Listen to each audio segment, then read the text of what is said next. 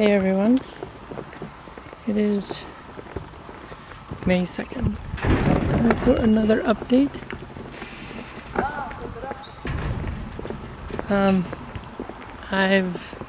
Since the last video I've been moved again. It's called Hasakah. And it's pretty cool. It's a mixed taboo. It's a lot bigger than the last taboo I was in the compound. The last one was maybe 100 feet, 100 feet, 120 feet, 120 feet. This thing's pretty big. We'll stop and do the distance. There's like 4 or 5 buildings here. And like I said, it's mixed. So there's guys and girls here. And it's closer to the front lines. I don't know how long I'm here for. When I was at the grain elevator, one of the top commanders came to talk to me and said I would go to Hasakah, and I said, well, I want to do some more training first. So I said, okay, well, we'll send you here. There's a big city here.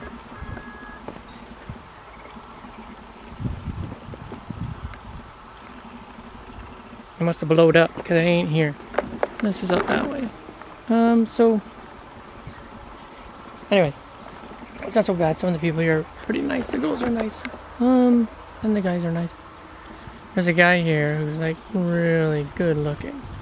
He's 20 years too young. I think he's Brittany's age. He's Brittany's age. Brittany, I'll see if I can bring him home for you. He's a handsome man, that one. But anyways, they separated the Italian and I'm worried about her. As I was leaving, she said the only moral support she had was me. And when I came here, like I spoke with the commandant at that grain elevator, and she made plans to come here and stuff like that. And then she was supposed to speak with the Italian about going to Kamishlo. The Italian wants to get out of the YPJ. She's quit like 25 days ago, but they're not letting her leave. They're keeping her in here, moving her around, and giving her bullshit. She's getting very depressed, and I'm worried about her. And the commander was supposed to speak to her there, but didn't. Said she was going to come back, but didn't. So I was there 2 nights, came here, the commander was here. And I spoke to her and I asked her, how long was I here for? And she's like kind of being vague and typical Kurdish command. I think it's mainly the women. The men don't seem to be like this. It's the women at YPJ that play games. And then I asked about going to Hasakah, and she's like, tomorrow, they'll go tomorrow. Of course, typical tomorrow never comes, right? So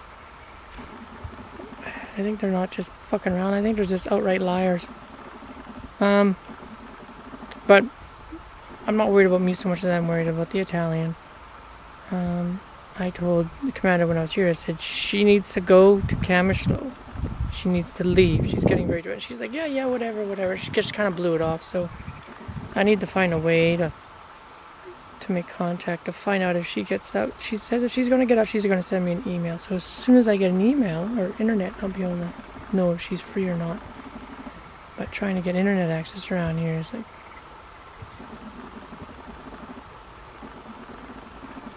fucking nearly impossible.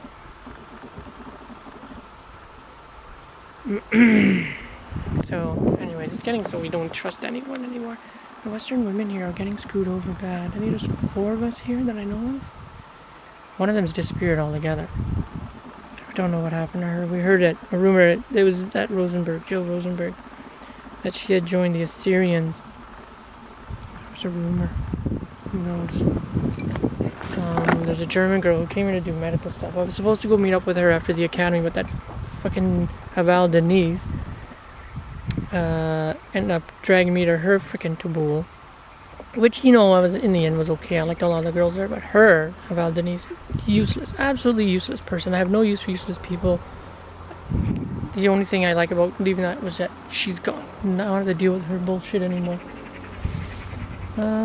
So anyways, that's, I don't know how that's gonna play out. I'm gonna see. I'm getting to the point though where most days are pretty good, but some days it's just like, you know, I'm tired of the freaking, I'm having kidney pains today, so I'm probably in a bitchy mood because of that, but I'm tired of them. Sanitation here is a shit. You have an open sewer wherever you go. They say, they go on about, it's unsanitary to sit on the same toilet as everyone else. In the meantime, they have an open sewer in their house. Because it's essentially what it is. There's no way to flush the thing. It's just shit sitting in a hole, and you can see it. You can see who was there, and you know, oh, okay, I know what you had for lunch. And there's flies everywhere. You know, flies are attracted to shit. It's freaking, the flies are so bad in the houses. It's just like, I have to get out of here. It's just constant, and they're menace flies. They're not just little, they're zip, zip, zip, zip, zip. Ugh, so annoying. So annoying. I want to like these people. I do like these people, but the Middle East has some pretty fucked up shit going on. Get a real fucking toilet. Stop with the lies. And what's the other thing? Something else I can't think of right now. But after a while, if it was only one thing, it would be okay. But after a while, all these things over and over again, it's just like, oh my god. It's not one thing, it's something else. I don't mind the heat though. I don't mind the heat at all. I kind of like it. The other guys are like, Garama, oh, Garama. I'm like, oh yeah, Garama, yeah. Me likey. 7:30 in the morning, it's like 30 degrees already. It's strange how these people can be so homophobic. Yet half the shit they do in the West would be full-on gay. Guys holding hands, walking around, girls kissing and snuggling in bed, you know? And then they go through my tablet and they see a picture of, like, you know, some like friends of mine who are gay, and like, hey, it's just like, dude, you're halfway there. Whatever. What a hypocrisy. So, enough bitching. Dash. It's just over there. Over there. Over there. These villages here are Haval friendly. But just beyond that is Dash. The first night, I've been here 2 nights now. The first night here, we were shooting back and forth.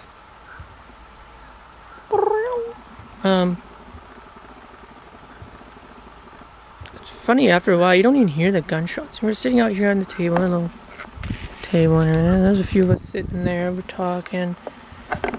Back here in the bunker, up on the roof up there, right bunk up in there. Big C is sitting there firing away over at Dash down over here someplace, and we're just, you know, talking away. It's just like, you know, like talking about the weather and stuff. See, it's weird how casual you get with war and fighting. Like, eh, whatever. They're out of Kalish range, my gun.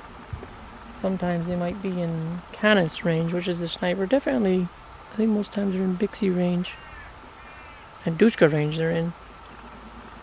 Well, I don't actually see a Dushka here. There must be a Dushka around someplace.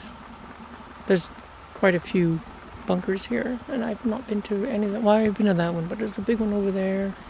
There's 2 Novichis, 2 night shifts, and 1 day shift, I think. 2 bunkers for a night, 1 for a day. Big ones. Big bunkers, like there's a big... that tower right there. Big bunker. That one's 24 hours. And the one behind me is only at nighttime. Oops, maybe I shouldn't be saying that. But actually, it's kind of nice here. It's not Sirakani, which is where all the major fighting is going on right now. I'm supposed to go there, and they're not getting me to do anything here. So that tells me that I am going there. Just don't know when. Because if I'm here for a while, they'll have me doing guard duties and stuff, which I don't mind. I'm practically doing it anyways. I come out here for hours with my binoculars, and then it's funny, I'll come out here, and then all the guys come out and they join me, and we drink the tea, and we end up talking. I'm learning more Kurdish in the last 2 days than I have in the previous 2 months. So I really need to learn to read it. I'm learning some of the letters, but I need to sit down. Nobody here speaks English, like very, very little. Like a couple people know a couple of words. So, but yet I'm still managing to have conversations with people. I'm a good communicator, I guess.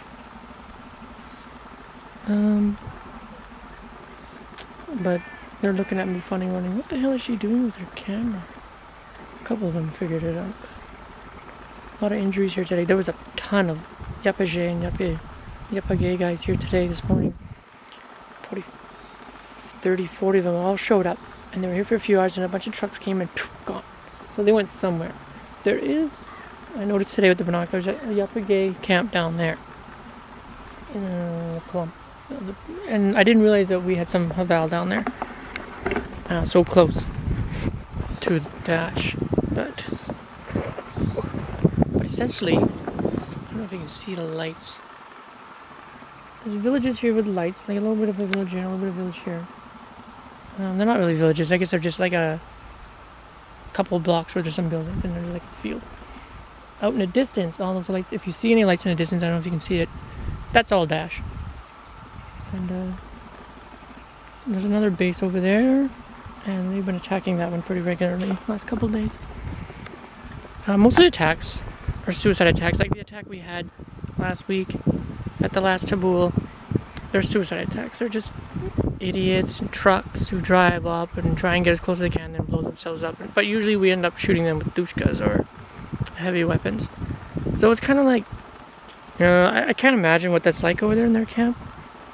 I'm gonna go for a drive. You wanna come? No?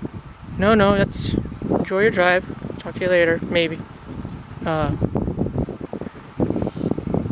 just don't understand. I was like, yeah, today's a good day to die pointlessly.